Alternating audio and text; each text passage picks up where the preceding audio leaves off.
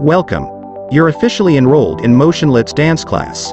Let's now discuss motor learning in dance. Motor learning is a significant part of every individual's life. It is present in every level of our experiences. Motor learning means that dancers should have knowledge in skilled tasks, both basic and complex. These skills are not accomplishing through motor development such as walking, skipping and grasping objects. This may also include balances that are not part of our everyday movement. The goal of the dance teachers is to teach this skill to the dancers so they can execute it in a smooth, expressive, accurate and will be retained on their memory. The objective for this is to achieve dexterity level that enhances movement quality. Various theories have merged with regards to the history of motor learning, and it was classified into two general classifications. This were categorized and related to the two major types of motor control, namely centrally controlled and environmentally driven mechanisms. Several theories are focused in stages of learning. Motor learning theories include descriptions of various forms of learning and whether learners are consciously aware their procedures in the learning experience are learned through repetition without any awareness. Eventually, researchers focused on differences between administrative learning. Schmidt contends that when a movement is made, these four elements are stored. 1. Conditions at the start of the movement, such as weight or position of the body. 2. Parameters that can be varied, such as force, tempo, and velocity. 3. Sensory consequences, such as how the movement felt and appeared. 4. Knowledge of results, the outcome. The mentioned four elements are eventually engrossed in a schema in two sections, and the motor programs contain both. Recall schema is the first section that is used to represent the motion portion, in which it provides actual outcomes or desired responses. Every time movements were made, the recall schema creates a relationship between specific parameters and provides actual outcomes. The second section is the recognition schema. It is used to represent the sensory portion and assess the result and update the motor program to fix the error. The second section contains sensory consequences and previous results of the movements. In conclusion, the more variations had been present in practice, the stronger the schema is once the movement had been made. This theory shows that learning is reliant on continuously updating the recognition schema by putting the outcomes of new attempts that can be understood through knowledge of outcomes. Additionally, recall and recognition schemas, the Generalized Motor Program, GMP, is the central idea of Schmidt's theory. A Generalized Motor Program, GMP, is a program that authorizes the motor system to perform a major class of analogous movements or actions. This is stored in our memory and needed random parameters to be added in the next execution. It allows the motor system to accept a variety of motor programs. Parameters contain the speed, force, and body parts that rely on one execution of GMP to another. Invariant features are called the signature of GMP. These are the features that do not switch from one activity to another within the same class. The GMP theory focused on the ballistic and fast movements, in which the absence of time limits the ability to use feedback. Ecological theory. In the late 1970s, new theories regarding motor learning started to appear. These theories were a product of all ideas from the ecological perspective or ecological theory. This approach highlighted the relationship between the environment and the visual task. Movements need knowledge from the environment, perceptual information, that is focused on desired motor movement. A well-known ecological motor theorist, Carl Newell, draws most of these theories from the scheme of both dynamic systems theory and ecological perspective. Dynamic systems theory assesses the body as the mechanical system and sees behavior as emerging from the relationship between the nervous system and the environment. This approach emerges with the interaction with their partners. On the other hand, the starters seem to have conflict more with the steps and need to focus and concentrate mostly on executing the dance form. Fitts and Posner's three-stage model. In 1967, psychologists and researchers Paul Fitts and Michael Posner established a model for learning stages that are still used today. The cognitive stage, the associative stage, and the autonomous stage, according to their idea, are the stages in which a skill is learned. The simplicity and practicality of this idea are among the numerous reasons why coaches and dance teachers find it appealing to use in training. Defining the stage. The learner learns to know the nature of the task, develops new strategies for accomplishing the task, and determines how to best evaluate which strategy to employ during the first step, the cognitive stage. This stage demands a lot of focus, and the learner tries out a variety of tactics. In addition, the student pays attention to detailed feedback and seeks out teacher support. Performance is inconsistent, with numerous faults, and improvements are significant. Learners at this stage are generally aware when something is wrong, but they are unsure how to fix it. They begin to develop the ability to evaluate their abilities and the selective attention required for the many components of the work. The skills are developed during the second stage, the associative stage, which means that the dimensional and material components of the skill become more organized. From one trial to the next, the movement is less variable, and so improvement is slower. When a pupil enters this stage, no set quantity of practice or level of growth is required. The verbal and cognitive aspects are not so much as important in this second stage. The reason is that students need to learn to identify the specific environmental conditions with what is needed. Errors are not that frequent and less extreme. The student is starting to learn how to identify the exact errors without the help of the teachers. A load of feedback starts to change from visual to proprioceptive. The main goal of this stage is to enhance the motor pattern organization. The third and final stage doesn't require attention at all. It only happens after enough practice and experience with the task. An individual can do the activity or task and do other tasks simultaneously, as action is very automatic or habitual. In this stage, putting too much recognition on components of the skill can reduce performance. In this stage, variability is less. In other terms, recurrent executions can produce effective performance. Practicing tasks in different environments and conditions is critical. In the autonomous stage, students can identify and fix their errors. Fitz and Posner were confident that it's not viable for all to achieve the autonomous stage on a given activity. Elements that assess whether or not this stage can be reached include the quality of instruction, the quality, and the amount of practice. The main goal of this stage is to build a high level of skill and perform with consistency on the said level. Gentile's two-stage model. Antoinette Gentile, a psychology professor, implements a two-stage model of motor learning that focuses on the goal of the learners. The two stages are namely the initial stage and the later stages. Closed skills are abilities that are done absolutely the same way each time. With repetitive process, the skill gets to be more steady and productive, which is known as fixation. Dancers put numerous hours over a few months practicing the same expertise within the indistinguishable design in a range to improve reliable execution. Open skills are skills that requires to be executed in many variety of gestures, timing, and spacing, such as leaps.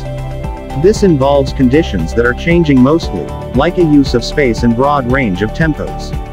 Diversification is the ability to enhance the skill to various conditions and criteria and to adjust quickly. Changes across learning stages. Both Gentile's and Fitz and Posner's model of motor learning has a similarity when it comes to learners showing certain characteristics as they went through different stages. These characteristics include following changes. Improvement rate. When learners develop to be more advanced, the rate of improvement lessen. Major improvements happen in early stages. This interaction is called power law or practice. Even though improvement spread quickly, it is breakable and can be easily lost. However, learning is slowest in the late stages, but it is powerful and likely to support over time. Coordination. Performers must solve the degrees of freedom problem in the early stages of learning. Degrees of freedom problem is a prevention of issue for the motor system to identify how to restrict the degree level of freedom to attain a task.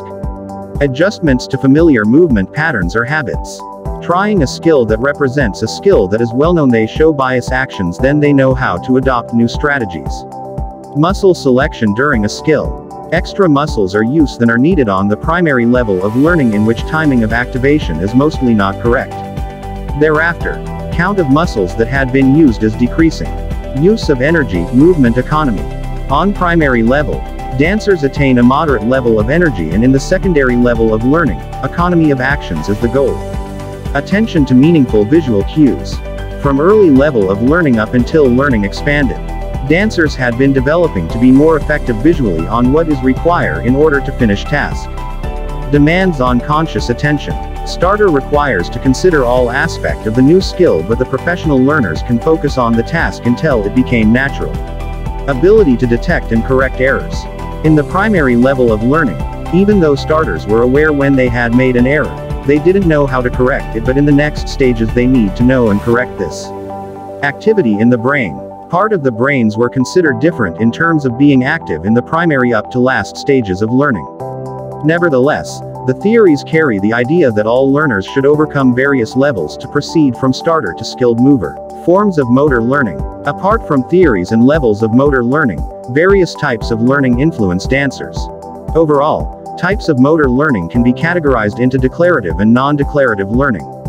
Non-declarative learning. Non-declarative learning, also called implicit learning, means learning with less effort and achieved with just repeated exposure.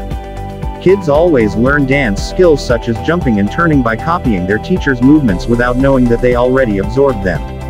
Non-declarative learning can be categorized into associative, non-associative, and procedural learning. Non-associative learning. This usually happens when one stimulus was given repeatedly and the nervous system adapts to it. The two main types of non-associative learning are habituation and sensitization. Habituation happens when repeated exposure to a non-painful stimulus starts to decrease receptiveness.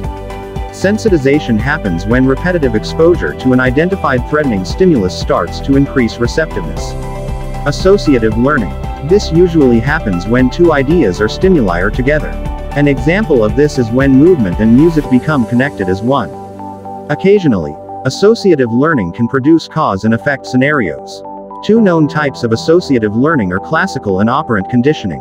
Classical conditioning helps an individual to know the bond between two stimuli in the environment. Operant conditioning is voluntary and a trial and error learning. Somehow an individual knows to give a certain response among others with a corresponding consequence. This type of learning follows the law of effect. This law states that recognized behaviors are selected for the sake of other behaviors. Procedural learning. Procedural learning is known as obtaining a movement skill by repeating it over and over again without no conscious attention. Progress of learning is slow through continuous repetition and expressed through Polish performance. Declarative learning. Declarative learning is also known as explicit learning, which the outcome in knowledge that can be recalled consciously. It attains attention and reflection. Supposed to be, this is not actually a form of motor learning but might help in learning motor skills such as learning the name of steps or skills in dance class. McCarthy and Kolb. Combining two theories. Bernice McCarthy, an educator and author, explains the 4 learning styles in her educational system, which is named 4MAT. Dynamic, experimentation and trial and error, risk takers, intuitive, innovative, social interactions and discussion, cooperative, common sense, hands-on and practical, more cautious, analytic, logical, seek facts in systematic ways. Another educational theorist, David Kolb, concentrates working on experiential learning. He explains the cycle of learning, which includes the following: concrete experience, reflective observation, abstract conceptualizing based on observing and reflecting, testing the new ideas through experimentation. Deborah Rose and Roberta Christina, both authors, had emerged these two theories into a single model for learning purposes. These emerged models set learners by both personal style and activity preferences. This explains that a certain dancer can learn better through experimentation, dynamic, with precise movement. Another dancer may be logical, analytic descriptions, analytic, and respond to what is observed in the demonstration. A well-known thread through all types of theories and systems of learning is that each learner is unique and has varying strategies and preferences in the learning journey. If instructors can use one teaching method, such as demonstration, they will only achieve a part of the class. Teachers can decorate lessons to incorporate different learning forms and taught each student. Training dancers to execute a dance task. Performers can develop a deeper knowledge of the theories, stages, and forms of learning by investigating the process of learning. If you want to know this skill, you can check on Adam's closed-loop theory. Mostly repeated attempts of this task in a non-locomotor situation would be a good starting point. For starters, it's acceptable to modify the task. Perhaps it's more relevant to try the task without help and continuously repeat the task until it's finished according to Adam's theory. As for Schmidt's theory, it is said that it's more relevant to provide multiple versions of a one-legged balance to create the schema of the skill. Examples are when the gesture leg is in parallel as we is externally rotated and the arm's position are differing in multiple ways. When the performer learns the schema, the right posture will be developing in different types of positions and not just the first one that is learned. Movement and a wide range of position requests that instructors and choreographers make on dancers. It is helpful for dancers to know the schema for basic types of balances and movements. Newell's ecological theory highlighted active problem solving. Students should be persuaded to seek and discover various solutions to problems with the task. Let students know that they should let and try different solutions than instructing them on what to do is an effective learning tool. Most of the time students want a direct answer. Asking explainable questions is a good technique for them because it helps in developing internal error detection and correction mechanisms. Fitz and Posner's 3 stages of learning model is an effective guide for students and instructors when they want to learn in advance. If a student is in the cognitive stage, this particular student is discovering various strategies with a high rate of success. At some point, students can gain knowledge from the teacher's feedback and guidance. When a student is using the technique during the associative stage, many challenges can be seen in the task. After the balance mechanisms became automatic, the student can now reach the balance while the attention is focused on other criteria. If the balance worsens when another balance had been added, the result will be a student may not have achieved the autonomous level and requite or continue the practice. Analogous to Gentile's 2-stage model, it is essential, to begin with, the goals for the early stage and be attentive to teaching the unity of movement. Performers need to know the basic pattern of shaping the gesture leg alternately using arms positions. Although the different parts can be practiced by one at the beginning, the participation of all the components must be relatively early in the process. Musicality is necessary for dance. Operant conditioning can be used by complimenting the dancers when they do a good balance is one way to use this form of learning. On the other hand, it is efficient to look at an intrinsic positive association like making performers aware of their goals that can be reached if the balance is perfected. Above all of these processes, dancers and teachers should address the broad variations of learning techniques using demonstration, analytic description, exploration, de-social interaction to know several techniques.